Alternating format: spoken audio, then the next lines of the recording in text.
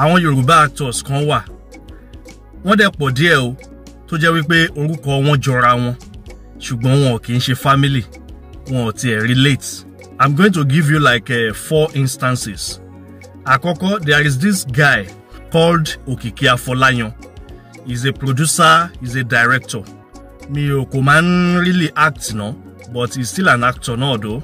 But ó focus more on directing ju acting lọ. The guy Okiki Afolayan is nowhere related to the other Afolayans. You know, in Yoruba film industry, Ani Adeyemi Afolayan tó jẹ́ Adelove tó ti dolóògbé tó wà lára àwọn pioneer film industry ní Nigeria.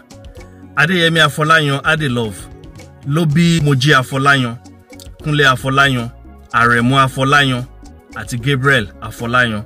Also in the Afolayan family, Awofe Afolayan is also a great actor.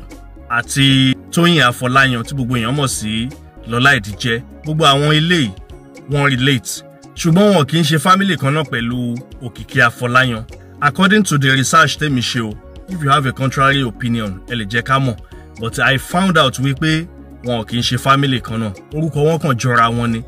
Okiki Afolayan and the other Afolayans. Àwọn Afolayan tó kù, Adeyemi Afolayan, Awofe Afolayan, Tóyìn Afolayan, Moji Afolayan, Kunle Afolayan, Aremu Afolayan, Gabriel Afolayan, ẹbí ni wọ́n, ṣùgbọ́n wọn relate pẹ̀lú Okiki Afolayan. Number 1 nìyẹn. Then number 2, we have about 4 Ọláìyás.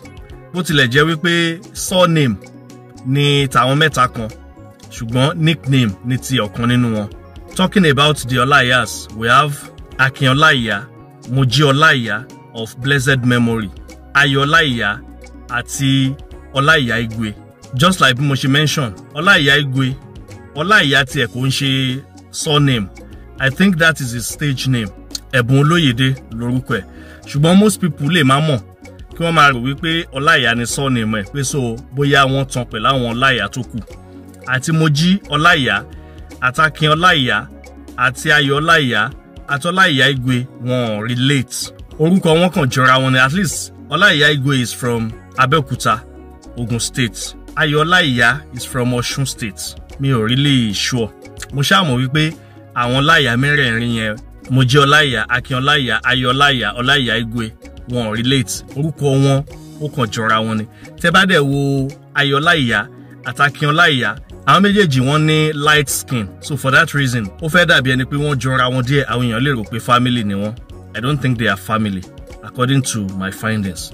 Then apart from àwọn yẹn, orúkọ Bákàrè náà, àwọn bí méjì ni wọ́n jẹ́ nínú film industry ní Yorùbá section. Late Olúmídé Bákàrè àti Láìdé Bákàrè. Ó dàbí ẹni wípé àwọn méjèèjì orúkọ wọn ló papọ̀. Bákàrè wọn ló papọ̀. I don't think they are related by blood. Ṣùgbọ́n most people nígbà yẹn, especially nígbà tí Olúmídé Bákàrè ṣì wà, àwọn kan insinuate wípé Olúmídé Bákàrè ló bí Láìdé Bákàrè. But later la find out wípé wọn ò tiẹ̀ kì í ṣe family. Bákàrè wọn ó kàn papọ̀ ni. Then nígbà kan náà a gbọ́ táwọn kan sọ wípé the late Bímpé Adékọ́lá, ìyẹn Ìrètí, tí wọ́n insinuate wípé òun àti Ọdúnládé Adékọ́lá wípé family ni wọ́n. Àwọn méjèèjì yẹn náà wọn kì í ṣe family. Adékọ́lá wọn kàn papọ̀ ni. Ọdúnládé Adékọ́lá is from Ekiti State. Then Bímpé Adékọ́lá Ìrètí is from Abẹ́òkúta in Ogun State. So àwọn méjèèjì wọn relate. Wọ́n sì lè pọ̀ bẹ́ẹ̀ yẹn tí mi ò rántí nínú fídíò yìí.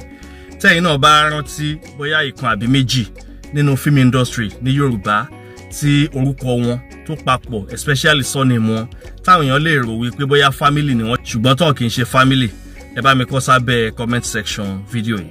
Ẹ ṣé gan, happy Sunday.